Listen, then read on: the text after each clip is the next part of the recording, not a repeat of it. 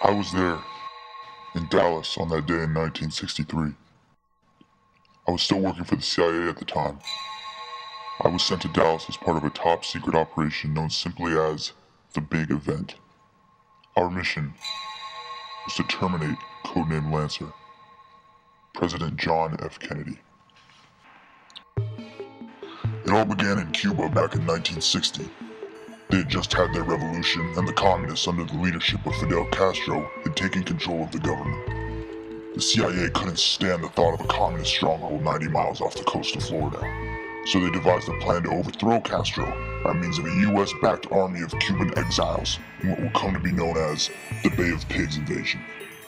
The codename for the mission was Operation 40, and it included a joint team of CIA agents like myself, mercenaries, and mafia assassins. You see, prior to the revolution, the mafia had had a partnership with the Cuban government, and Cuba became a paradise for organized crime and all forms of illegitimate business.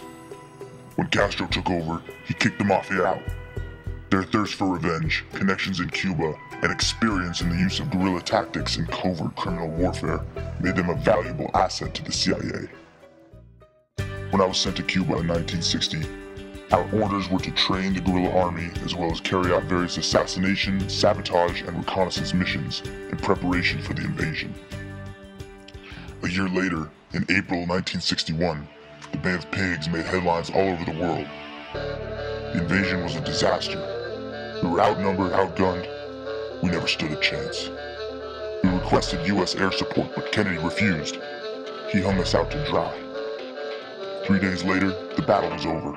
Castro was still in charge, and Kennedy was denying any involvement by the US. The Bay of Pigs was the beginning of the end for Kennedy. He had betrayed us, and the invasion's failure had given his administration a black eye it would never recover from. By that time, Kennedy had made many enemies both in the Mafia and the CIA.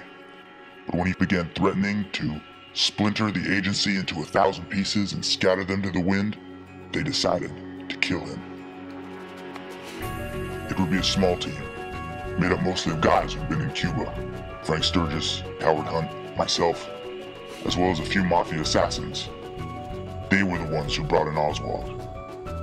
He was a patsy from day one, a communist sympathizer who had been exiled to the Soviet Union. The Mafia told him we were a group of pro-Castro communists. He never knew any of our names, or who he was really working for. They finally arrested him in a movie theater. He pled innocence, but it didn't matter. They kept no records of other suspects, took no testimonies from witnesses. They even apprehended us at one point. Sturgis, Hunt, and I had been disguised as bums and were hiding out in a train yard just behind the infamous grassy knoll. They took us in for questioning, but released us shortly after. They took no mugshots, kept no documentation. We had friends in high places in Dallas. Besides, Oswald made the perfect scapegoat, but he could never have shot Kennedy. Not with the piece of junk rifle he was using. Since the assassination, some of the best marksmen in the world had tried and failed to replicate what Oswald was accused of doing, and he barely qualified on the rifle range when he was in the Marines. But all anyone had to do was look at his history as a communist supporter, and his time in the Soviet Union, and they were sure he did it. Kid never stood a chance. When he finally started to suspect that he may have been part of something much bigger, they had him killed by Jack Ruby, a low-level mafia thug. We got away clean. Frank Sturgis and E. Howard Hunt stayed with the agency and were later arrested for their involvement with the Watergate break-in.